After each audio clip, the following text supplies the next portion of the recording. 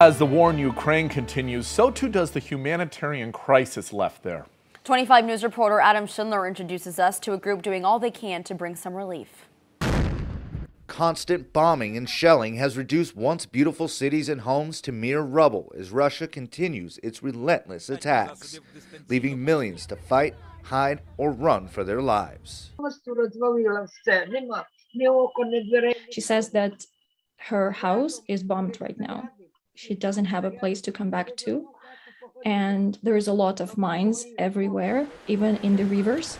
And like every other house is bombed.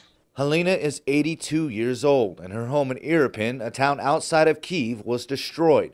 And after hiding under a table for a week, she made it over 500 miles to the small town of Storozhenets.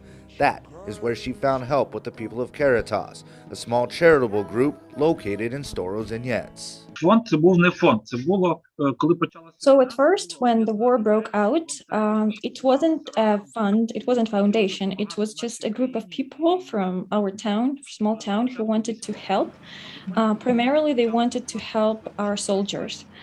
But then people started coming from different cities of Ukraine. Svetlana and her young son Andriy were forced to leave her injured mother and ill grandfather behind as they fled their home in Kharkiv.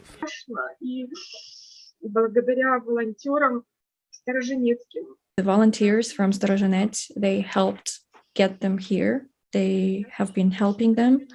They helped them get accommodation and food. And she's very worried. To help those seeking refuge from the war and those on the front lines, Caritas in Storozhenets needs help.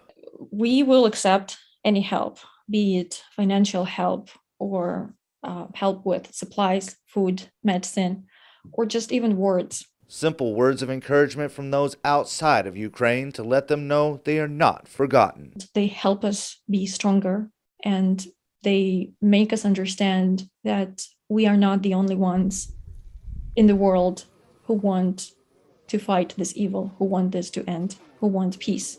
Peace and safety in the very place they once felt the safest, their home. Reporting for 25 News, I'm Adam Schindler.